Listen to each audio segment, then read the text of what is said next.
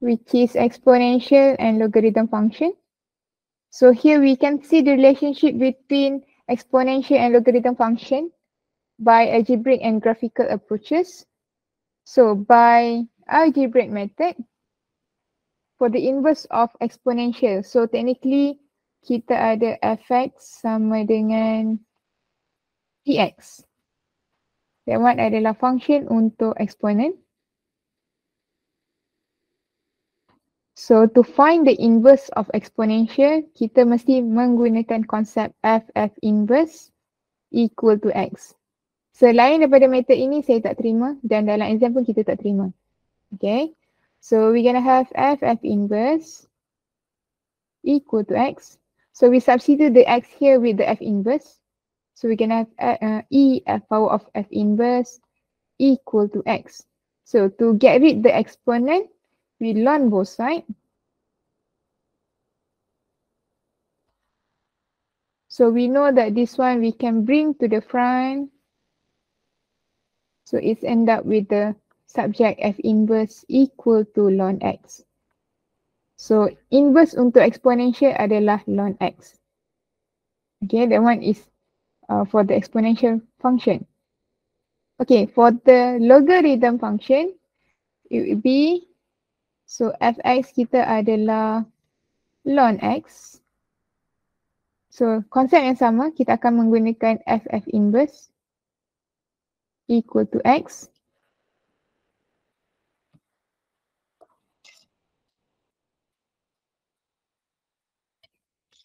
So we're gonna have the f inverse adalah,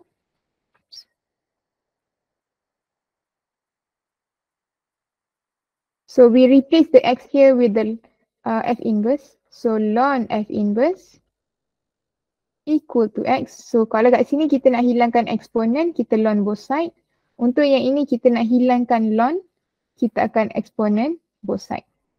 So we can have e ln f inverse equal to e power of x. So we are bringing this one to the front. So your f inverse equal to ex.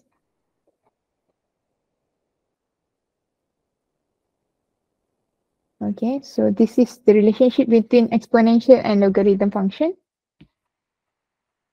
So ini menggunakan algebraic method. Okay, so now kita nak tengok kepada graphical pula. Kita akan sketch pada axis yang sama, dalam satu graph yang sama, dalam satu paksi yang sama. So this one adalah fx adalah exponent of x. So kita tahu dia adalah positif di luar positive power. So it should be, so kalau kita tengok fx sama dengan ex, sama juga konsep dengan plus 0. So kita punya HA adalah y equal to 0. So dia berada di sini. Okay. So the graph will looks like this. So ini adalah ex kita, which is fx. Fx sama dengan ex. Okay, now for the inverse adalah ln x. So f inverse adalah ln x. Kita tahu dia adalah positif di luar, positif di dalam. Dia akan start pada first quadrant, approaching to y-axis. So kita dekat sini VA kita adalah x equal to 0. So ini adalah x equal to 0. Okay, so kalau ini kita tengok dia adalah reflect when y equal to x. So y equal to x. So kenapa y equal to x? Sebab kita di sini kita equal to x. Okay, the mapping to each other when y equal to x. So ini adalah graph di mana f inverse sama dengan ln x. So dia akan jadi benda yang sama. Fx adalah ln x. F inverse adalah ex. Okay, so ini dengan ini. And then yang ini dan ini. kita completekan y-axis, x-axis, and then we put 0.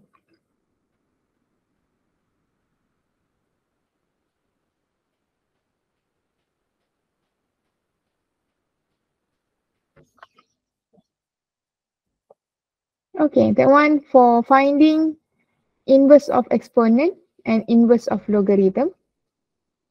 And kita tahu macam mana kita nak sketching dah.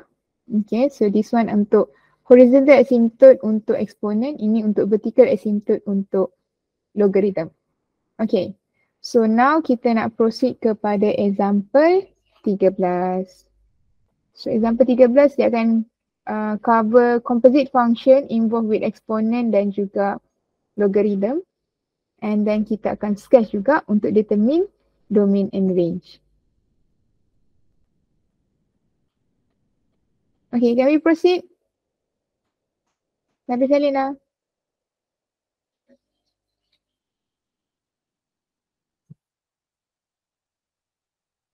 Okay, so Nabi Salim, kita proceed kepada example 13. Okay, so given fx equal to 2x plus 1 and gx equal to exponent of x, so we need to find the composite of gf and fg. So we find the gf first, which is we're gonna have to substitute the f into the g. So f kita adalah e power of x. Oh sorry, should be 2x plus 1, right? Okay, so kita akan gantikan power di sini dengan 2x plus 1. Okay, the other way around, which is fgx. We substitute the g into the f. So g kita adalah e power of x. So directly we can have 2e power of x plus 1.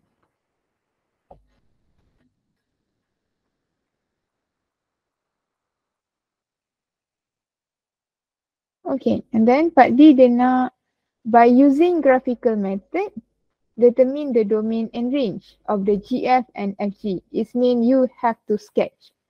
Okay, so kita perlu sketch.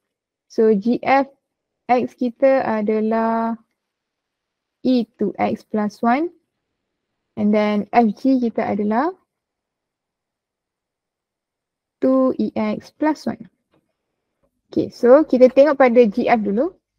So exponent di luar, positif di luar exponent positive power. So dia akan pergi kepada first quadrant to the horizontal asymptote. So dekat sini horizontal asymptote kita adalah ibarat plus 0. So kita tahu HA kita adalah y equal to 0. So dekat sini adalah y equal to 0. Our HA. So shape dia akan jadi seperti ini. So line akan menghampiri ataupun approaching the x-axis. Dia tak boleh limpas, dia tak boleh touch. Okay. So you have the y-intercept. You need to find it. So x equal to 0. So y equal to e power of 1. So dekat sini adalah e. So y-axis, x-axis and then 0. Okay, so based on this one, domain kita apa? What is our domain? Daripada sebelah kiri ke sebelah kanan? Negative infinity to infinity. Negative infinity to positive infinity. Good. So we be negative infinity to positive infinity. So range, the lowest y adalah? 0. Okay, 0 towards positive infinity. Kalau saya buat square bracket betul? Is that Salah. correct? Mesti open bracket. Okay, so it should be open bracket since it's a asymptote. Dia tak boleh touch. So open bracket for 0 to positive infinity. Okay, so this one for the GF. Function dia adalah e to x plus 1. Okay, for the FG pula, we have it the exponent as well. And then plus 1. So plus 1 ini dia adalah horizontal asymptote kita, which is y equal to 1. So you have to draw the dotted line. which is y equal to 1. So bila dia ada shift up the horizontal asymptote, it means your graph will shift up. So kita ada graph yang sama, which is positif di luar positive power. So daripada first quadrant menuju ke arah asymptote. So this one y-axis, x-axis, and then we need to find your y-intercept,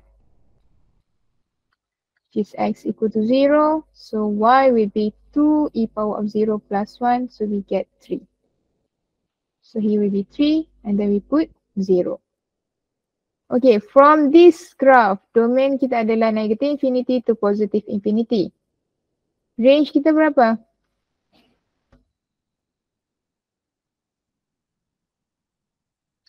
What is our range? 1 to positive infinity kan? 1 to positive infinity, good. So dia depends pada kamu punya horizontal asymptote. So the lowest y adalah y equal to 1. So ini tidak termasuk 1 towards positive infinity. So dekat sini kenapa dia open adalah dia could be 1.0001. Line kamu boleh jadi 1.0001, 1.002 and so on ke atas lah. Sebab tu dia open bracket pada 1. Okay. Okay, itu adalah example 13. So we proceed with the second example for 5.4.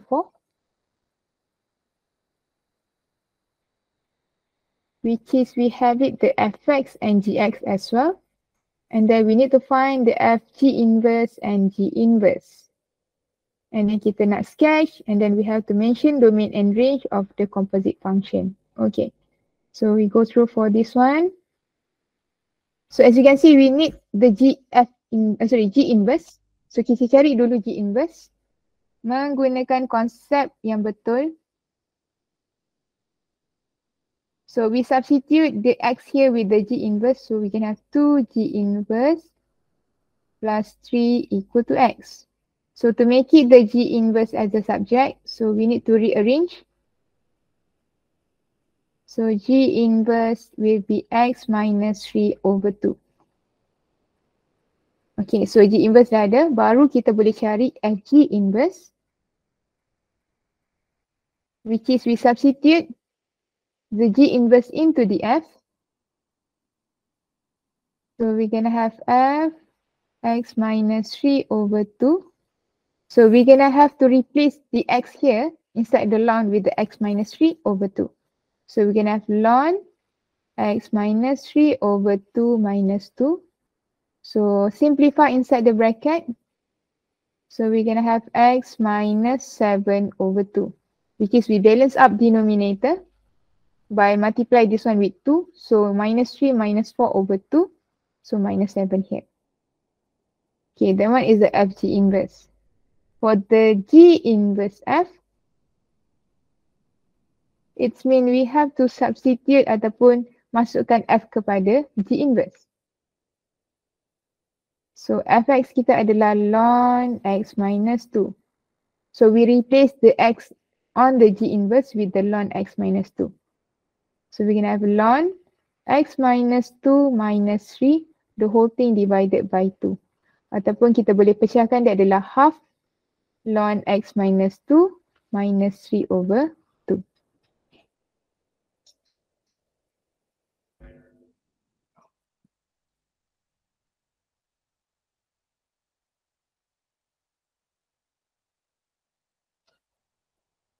Okay, so kita dah cari composite function fg inverse dan juga g inverse f. So now we need to sketch both function. So kita akan lukis apa function yang kita dapat. Kalau salah function yang kamu dapat, bermaksud graf kamu akan salah.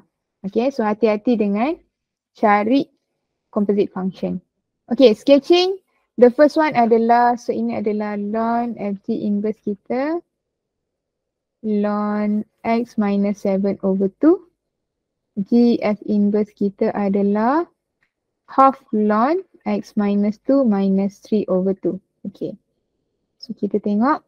The first one adalah ln. So it's positive di luar, positif di dalam. So ln kita tahu kita akan encounter dengan vertical asymptote. So ini adalah vertical asymptote kita. So vertical asymptote yang pertama adalah x minus 7 over 2 equal to 0. So x should be equal to 7. So we can draw the dotted line. So let's say this one is the x equal to 7. So it's positive outside the line, it's positive inside the line. So your graph will looks like this. Okay, so we can have it by x-intercept here. So kita nak cari x-intercept, which is your y equal to 0. So ln x minus 7 over 2 equal to 0. So nak hilangkan ln macam mana tadi? Nak hilangkan ln. Exponent both side. Exponent both side. Good. So exponent ln x minus 7 over 2 equal to e power of 0. So kita akan ambil yang ini. X minus 7 over 2 equal to 1. E power of 0 adalah 1. So x minus 7 equal to 2, x will be equal to 9. So di sini adalah 9, y-axis, x-axis 0.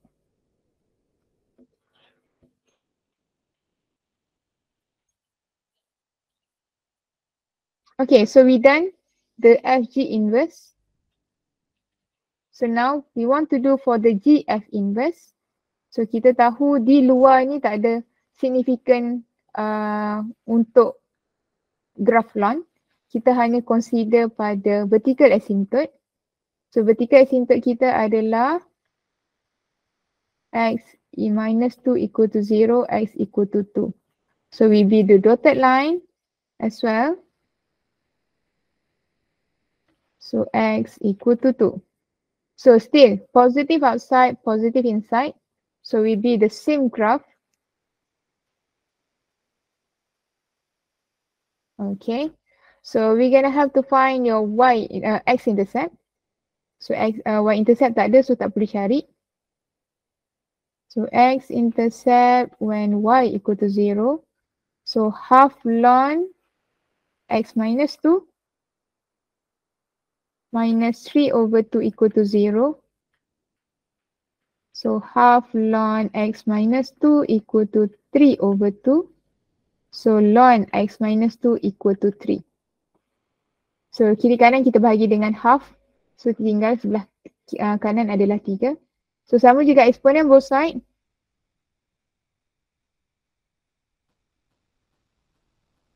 So we end up with the x minus 2 equal to e power of 3. X will be 2 plus e power of 3. So cari nilai ni. 2 tambah e power of 3 berapa nilai dah? Dalam desimal. 2 plus e power of 3.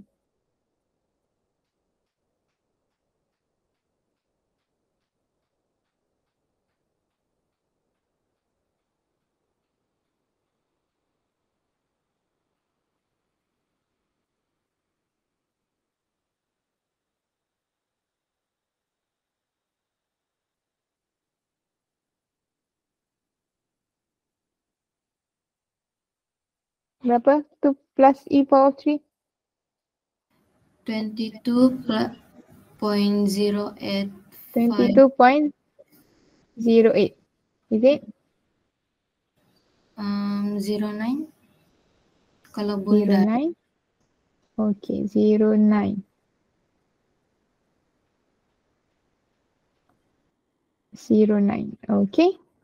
So ini kita boleh letak 2 plus e cube pun boleh. Nak letak point pun boleh. Tak ada masalah. Okay, so this one is a G in. Okay, so sketching complete. Shape betul. Vertical asymptote ada. Label semua ada. Origin, y-axis, x-axis ada. So complete 3 markah. Okay, so state the domain and range based on the graph. Okay, so we can have it your domain for FG inverse. Bermaksud dia adalah 7 ke atas. 7 towards positive infinity, open bracket, open bracket.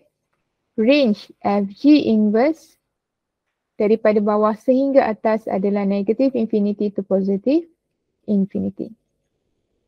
Okay, domain G inverse F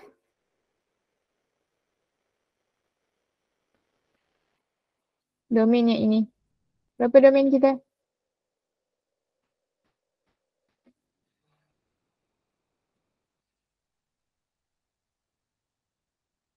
To positive infinity. 2 to positive infinity. Good. And then the range G inverse F adalah negative infinity towards positive infinity.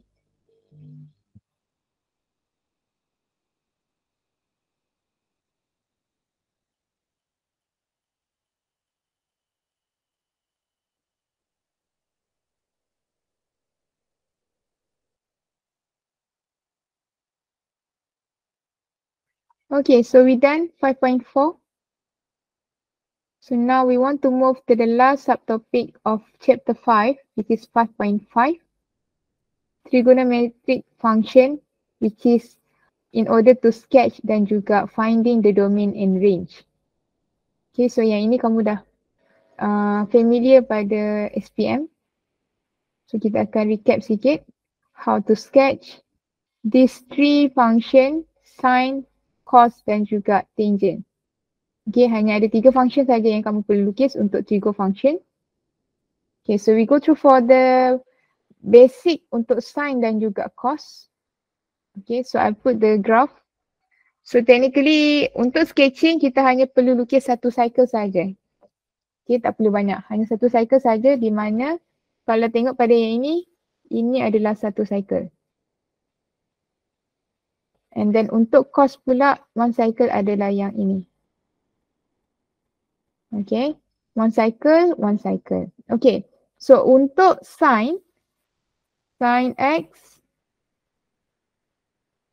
maximum dan juga minimum value untuk amplitude adalah this one adalah -1, this one adalah 1. So maximum tu kita panggil ataupun nilai maximum dan juga minimum kita tengok pada amplitude. Okay. Okay. Untuk pada cos pun sama. Maksimum adalah 1, minimum dia adalah -1. Di mana kalau di depan ini adalah 1. Sekiranya di depan ni, contoh kita ada 3 sin X. Okay, so originally dia adalah 1. Okay, basic adalah 1. So 1 sini, -1 di sini. So kalau kita nak jadikan dia 3, kita akan darab kiri kanan dengan 3. So sama juga, basic adalah single cos X, kiri kanan -1 dan 1. Let's say kita nak 4 cos X. Kiri kanan akan darab dengan 4. So maximum value adalah 4. Minimum value dia adalah -4. So ini maximum adalah 3. Minimum adalah -3. Okay. So for these two function, dia akan ada domain dan range yang sama. So domain adalah negative infinity to positive infinity. Range kita adalah daripada amplitude. So based on negative A to positive A. So square bracket, square bracket.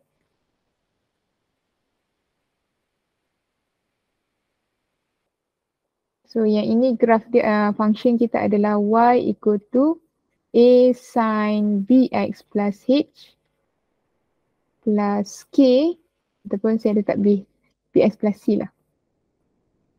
And then yang ini adalah y equal to A cos bx plus c. Okay, so A di sini datangnya dekat sini.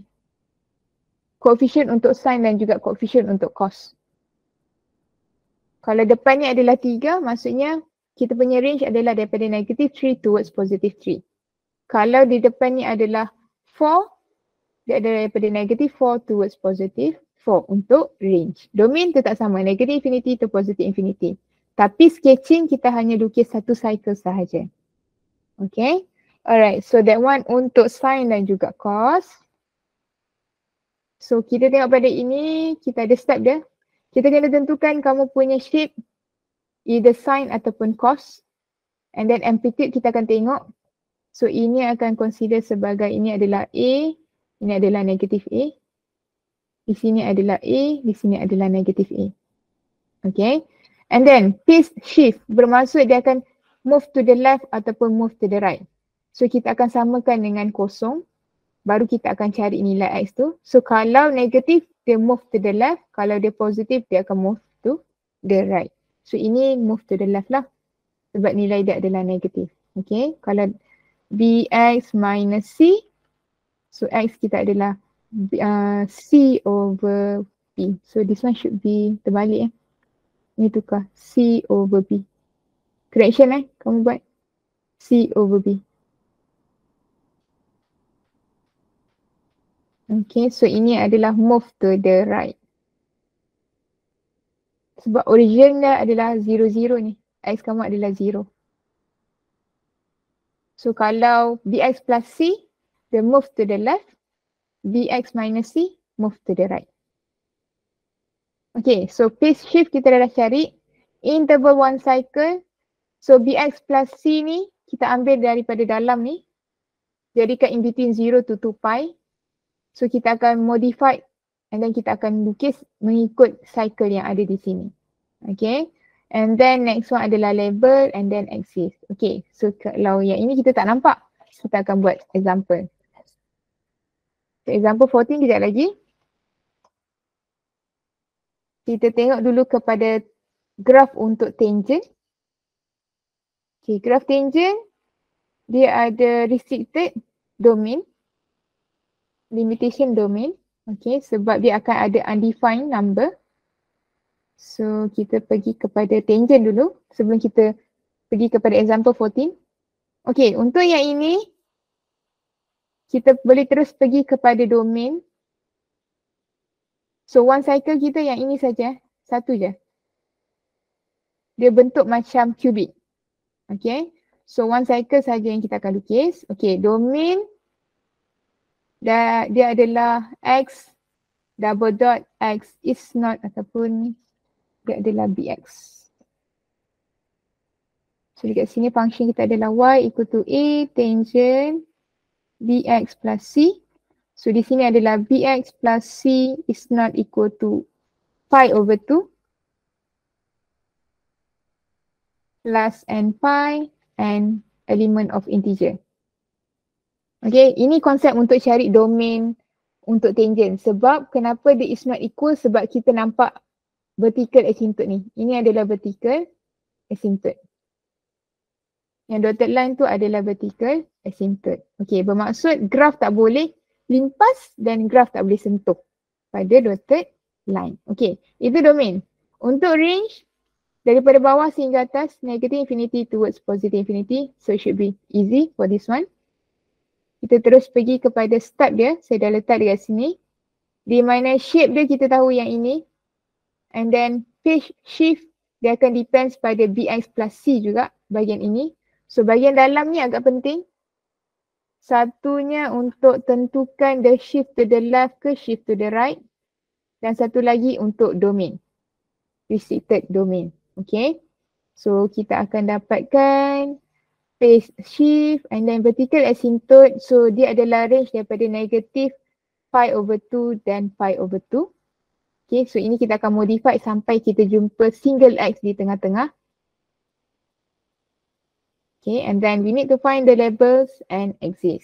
So that's for tangent function. Okay, so kita akan apply these two steps. Step untuk sin dan cos dan juga step untuk tangent. So kita terus pergi kepada example 14. Okay, example 14 kita ada sin 2x. Okay, first step adalah kita akan tentukan amplitude. So amplitude akan tengok pada coefficient untuk sin. So dekat sini adalah 1. So amplitude kita 1. So bermaksud kita tahu maksimum adalah 1. Minimum adalah negatif 1.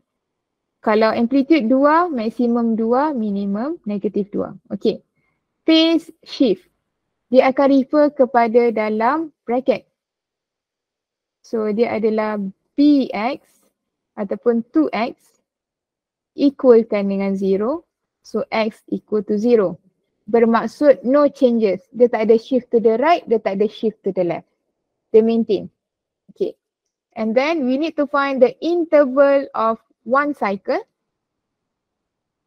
So original one cycle adalah daripada 0 kepada 2 pi. So tengah-tengah ni kita ambil yang 2x. Dia depends pada dalam bracket. So tengah-tengah kita letak 2x. Depends pada dalam bracket. Okay. So kita akan modify sampai kita jumpa single x. So sebelah kiri bagi dengan 2 kita dapat kosong. Sebelah kanan bagi 2 dapat.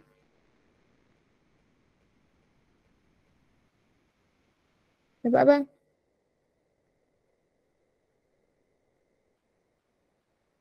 Tu pi divide by 2. Pi. Dapat single pi. Okay, so bermaksud bila one cycle, kita tahu cycle kita adalah bentuk yang ini. Ini one cycle kita. Okay, so one cycle daripada 0 to pi. Dia mesti 2 lengkuk ni. Baru kita panggil one cycle. Okay, so kita akan lukis. So we have it by this one. Y axis, x axis. And then we're gonna have the shape one cycle. So 0 to pi. So di sini adalah pi. Sebab dia adalah kita dapat dekat sini. Daripada 0 sampai pi adalah one cycle. So di sini adalah pi. So this one should be pi over 2. Y axis, x axis. And then amplitude, positive 1, negative 1.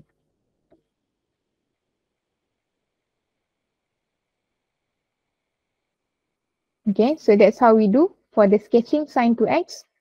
So daripada sini dia minta domain dan range. So domain untuk sin dan cos kita tahu daripada negative infinity to positive infinity. So range daripada minimum y kepada maximum y. Negative 1 towards positive 1. So ini adalah amplitude, phase shift, interval of one cycle. Amplitude, phase shift dan juga interval of one cycle. Okay, ini untuk sin dan juga cos saja. Okay, so itu adalah part A. Are you good? Are you with me? Yes, miss. Nenek okay? Okay. Yes, miss. Okay, miss. Okay, so we move to the next one adalah cos x plus pi over 2. So kita akan pakai method yang sama. Amplitude, phase shift and interval of one cycle. Okay. So amplitude di sini kita tahu dia adalah 1. So it's gonna be minimum adalah negative 1, maximum adalah positif 1. Okay, phase shift. Kita akan ambil di dalam bracket. The whole thing here. Samakan dengan kosong. Kita nak tahu the shift to the left ke shift to the right. So x plus pi over 2 equalkan dengan 0. X gonna be negative pi over 2. It means shift to the left. Sebanyak pi over 2. Okay, so kita tahu one cycle, interval one cycle daripada 0 to 2 pi. So yang tengah-tengah adalah x plus pi over 2. Kita ambil balik dalam bracket. So kita akan modify. So single x in the middle. So negative pi over 2 sebelah kiri, sebelah kanan 2 minus half. Kita akan dapat 3 pi over 2. So kita nak hilangkan pi over 2, kita bawa ke kiri dan ke kanan. So bila ke kiri dan ke kanan dia akan jadi tolak lah sebab sign di sini adalah plus. So one cycle will be negative pi over 2 until 3 pi over 2. So kita tahu untuk cos, one cycle dia adalah bentuk seperti ini.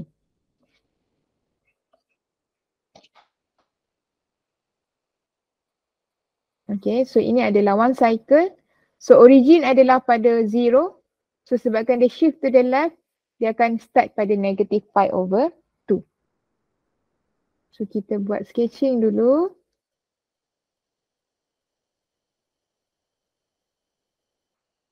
So kita start pada sebelah kiri. So we're gonna have something like this. Okay. So it's gonna be ending pada 3 pi over 2. And then di sini adalah negative pi over 2. Okay, but then kita nak surekan kamu punya x-intercept di sini. So kita boleh masukkan nilai di mana ataupun dekat sini kita tahu dia adalah okay, something like that. Dia akan approach to 0 juga. Okay. So itu adalah 3 pi over 2. And then di sini adalah pi. Di sini adalah pi over 2. So maksimum dia ada positive 1. Minimum dia adalah negative 1. So y axis, x axis.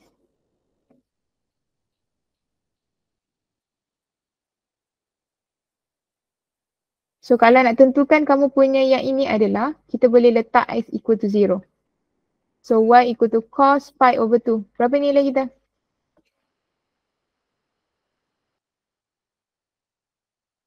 Cos pi over 2 dapat 1. dapat 1. Cos 90. 0 cos pi over 2. Kenapa cos pi over 2 dapat 1? 0 miss. Dapat 0. Okay. Yang dapat 1 adalah cos 2 pi. Okay. Mana datang pi over 2 ni adalah kita masukkan y kita 0 kan dekat function. 0 plus pi over 2. So dia sama dengan cos pi over 2 equal to 0. So ngamlah dekat sini adalah kosong. Y kita kosong. Okay, itu adalah sketching. Domain kita apa? Daripada negative infinity to positive infinity. Range. So graf kamu ni boleh panjang lagi sebenarnya. Okay, so range kita adalah daripada minimum dia adalah negative 1 to the highest value of y adalah 1. So square bracket, square bracket.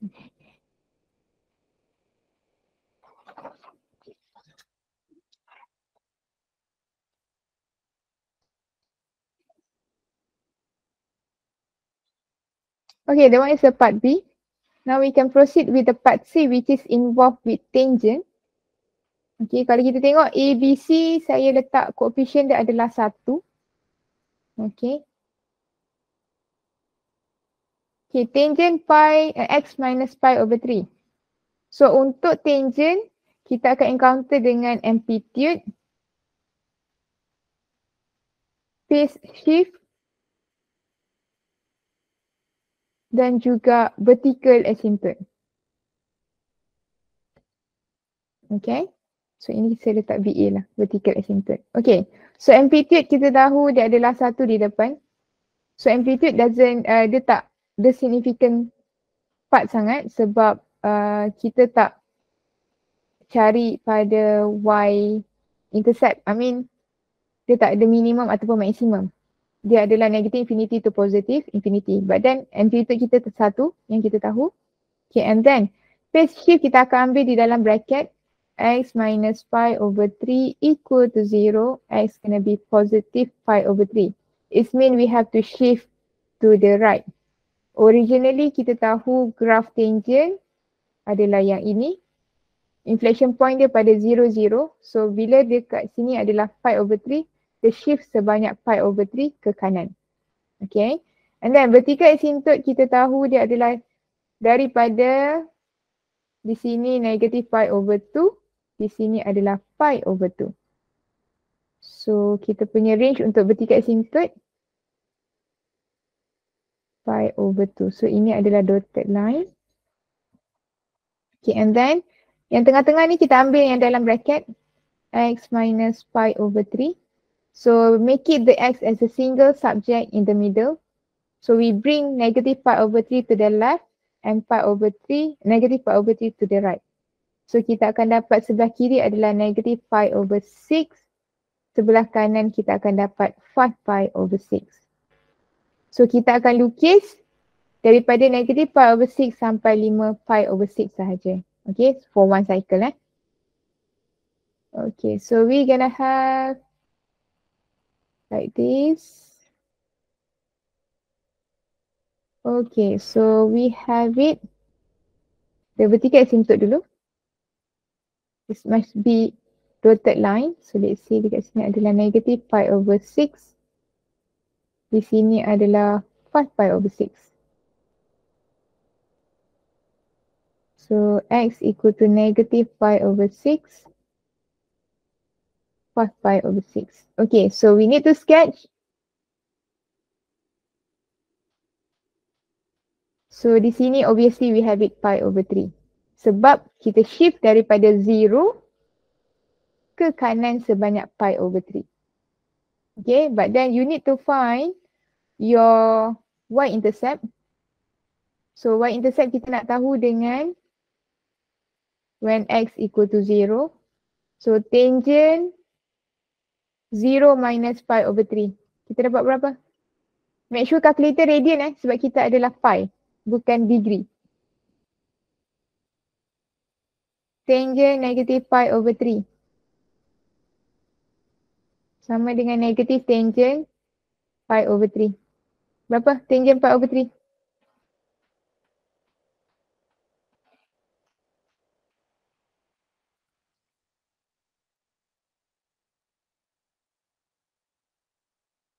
Set 3, Miss. Set 3. Okay, so will be square root of negative square root 3. So ini adalah sama dengan negative tangent pi. In case ada yang wonder kenapa saya letak negatif dekat luar. Sebab dia adalah negativity function. So kalau angle kita negatif, kita keluarkan negatif untuk dapatkan di dalam ni adalah positive angle. So we have it tangent negative pi over 3. So dia sama juga dengan negative tangent pi over 3. Okay, so that's why I bring out the negative and then we have it negative pi square root of 3. So kat sini adalah negative square root of 3. So y exists, x exists, and then we put 0 here. Okay, so done for sketching. So now domain adalah curly bracket x double dot. So kita tahu bx plus c is not equal to pi over 2 plus n pi. So ini untuk dapatkan domain So bx plus c kita adalah x minus pi over 3. Is not equal to pi over 2 plus n pi. So pindahkan negative pi over 3 ke sebelah kanan to make it the x as a single subject. So we be pi over 3 plus pi over 2 plus n pi. So pi over 3 dengan pi over 2 boleh gabung. So we can have x is not equal to pi over 6 plus n pi. So kita akan masukkan ini ke dalam curly bracket di sini. So x is not equal to pi over 6 plus n pi, where n is element of integer. Okay, so that's how we do for the domain. For the range, kita tahu daripada bawah sampai atas, negative infinity to positive infinity. So yang ini alert this one how to find the domain for tangent. Bx plus c adalah yang dalam ni. Samakan dengan it's not equal to pi over 2 plus n pi. So rearrange to make it the left hand side as a single x. And then kita akan combine pi ni. N pi ni tak boleh buat apa. Yang tanpa n tu kita boleh combine. So they end up pi over, should be 5 pi over 6.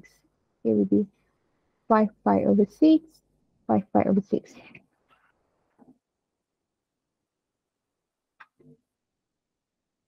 Kat sini 5 pi over 6. Takut kamu tak nampak tak?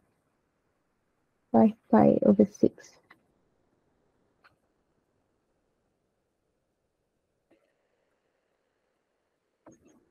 Okay, so that one for the tangent function. Now we can proceed to the another 3 example and then we done for chapter 5. Okay, for part D we have it for the negative 2 cos x. So yang ini kita akan pergi kepada amplitude, phase shift dan juga interval of 1 cycle. So amplitude adalah negative 2. So bila negatif, origin adalah kamu punya bentuk seperti ini. Ini adalah positive cos x. Kalau negatif, dia akan jadi terbalik. Ini adalah negative cos x. Okay, so dia akan terbalik. Ini seperti ini akan jadi ke bawah lah. Okay, so negative 2. So maksimum akan jadi, so ini minimum negatif 1. Maksimum positif 1. So dekat sini dia terbalik. Minimum adalah negatif 1, maksimum adalah negatif 1. So benda yang samalah basically. Okay, tapi dia tengok pada amplitude kamu juga. Okay, so maksimum adalah positif 2, minimum adalah negatif 2. Okay, phase shift. Kita ambil yang dalam ni. X equal to 0. So no changes. Dia tak ada shift to the left, shift to the right. Interval of 1 cycle. So origin adalah 0 to 2 pi. So di dalam adalah single x, so di sini ada single x. So bermaksud graf kita akan lukis daripada 0 sampai 2 pi 1 cycle yang ini. So kita akan lukis 0 to 2 pi. So 0 to 2 pi. So dia jadi terbalik.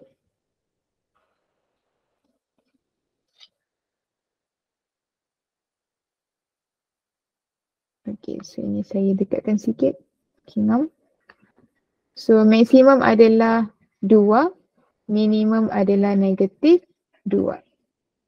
So y axis, x axis. So maximum minimum point kita tak boleh mention dekat sini. Okay. So we gonna have your ini adalah pi over 2. Di sini adalah 3 pi over 2. Di sini adalah pi. Okay, so that's how we do for the negative cos x. So kenapa dia terbalik? Sebab dia ada negatif dekat depan. So instead of shape dia adalah yang ni, dia akan terbalik ke bawah sebab dia ada negatif coefficient. Okay, domain daripada negatif infinity to positive infinity. Sebab graf ni boleh panjang lagi, but then sketching kita hanya fokus kepada 1 cycle. Range daripada negative 2 to positive 2, square bracket, square bracket.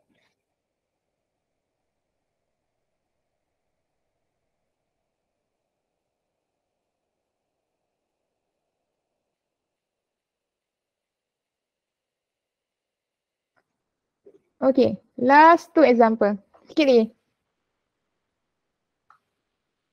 3 sin x plus pi over 4. So kita tahu shape untuk sin dia adalah seperti ini.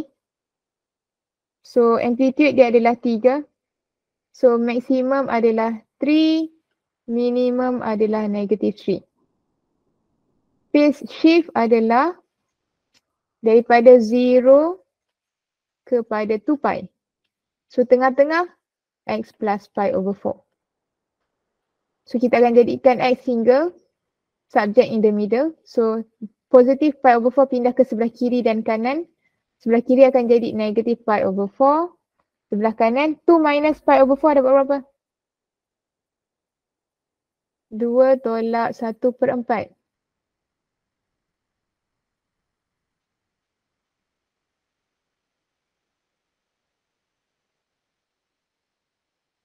Berapa?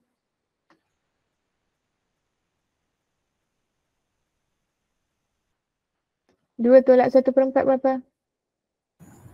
7/4, Miss. 7/4. So 7 over 4 pi. So sketching bermaksud dia daripada negatif pi over 4 sampai 7/4 pi baru complete satu cycle.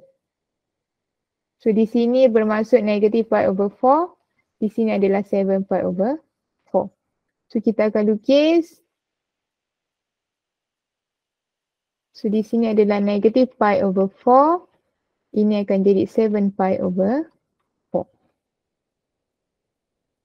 Okay, so kita punya ini adalah maksimum 3, minimum negatif 3, y-axis, x-axis, 0. And then here adalah 3 pi over 4.